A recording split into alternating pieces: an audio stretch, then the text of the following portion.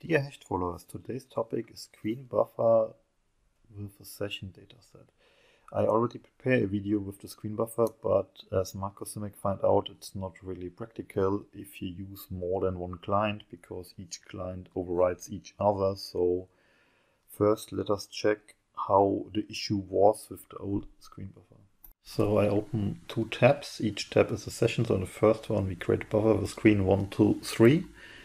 And it's work, we can go back, go forward. Now if we switch to the second session, we can go back to screen 2, and now we jump to screen 1 because he overrides this. And yeah, this is the issue with the tag-based session buffer.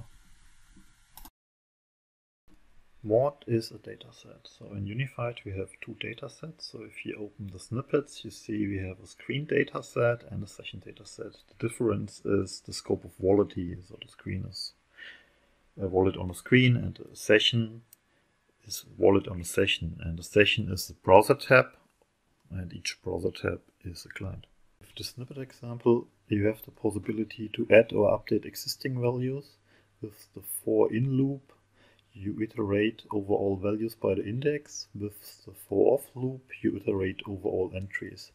With the exist, you check the existency of the given name, and with the remove, you delete the entry by the given name. I replace the tags with the dataset, and let us check how the result is. So we have two sessions here.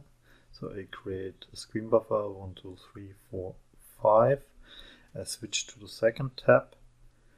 3, 2, 1, 4, 5. So we have different buffers, and they're complete independent from each other. So you see on the left I can jump 5, 4, 3, 2, and on the right it's 2, 3, 5. So this is working, but how does it work? I close the second browser, I don't need it. I refresh it, that the session dataset is resetted.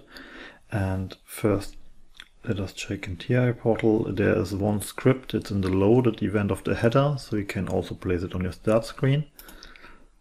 I create this buffer array with 5 elements, so if you need more, you can adapt it here.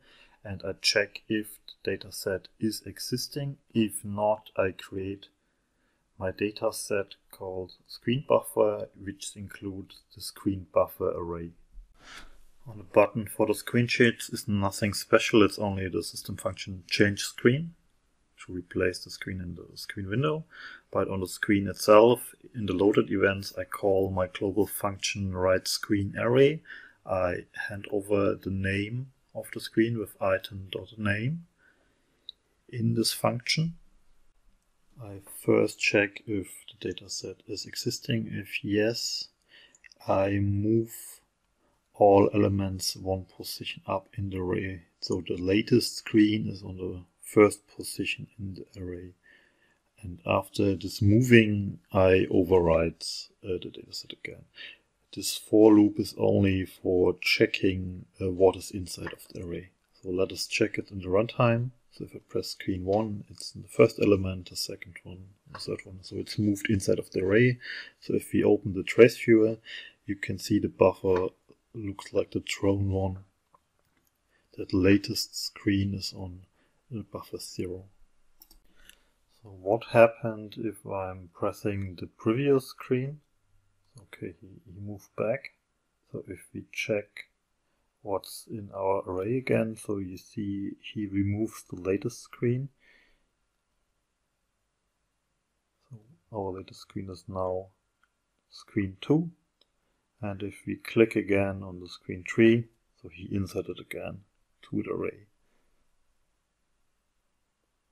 What does this previous button? Let us check it in the TI portal. So we open. Okay, first I show you it on the header screen. So I only call the global function previous screen, and the return value of the screen is the previous screen name itself. And with this change screen system function, I change the screen. So let us open the previous screen functionality. So first I check if the buffer is existing, and the current screen is on the top. So array null is our current screen and we want to move it. It's important, we need to move it 2 positions because by the opening of the screen he inserted it again, and I have a small function, it's called shift array, which I'm checking if it is an array, and I move the object. So after I execute the first time the shift array, so the return value is screen number 3. By the second one it's screen number 2. This is the previous screen we needed, and this screen is returned from this functionality to the button, and then he does the screen change. So I hope you enjoyed this video. I upload this project to GitHub. Feel free to use it.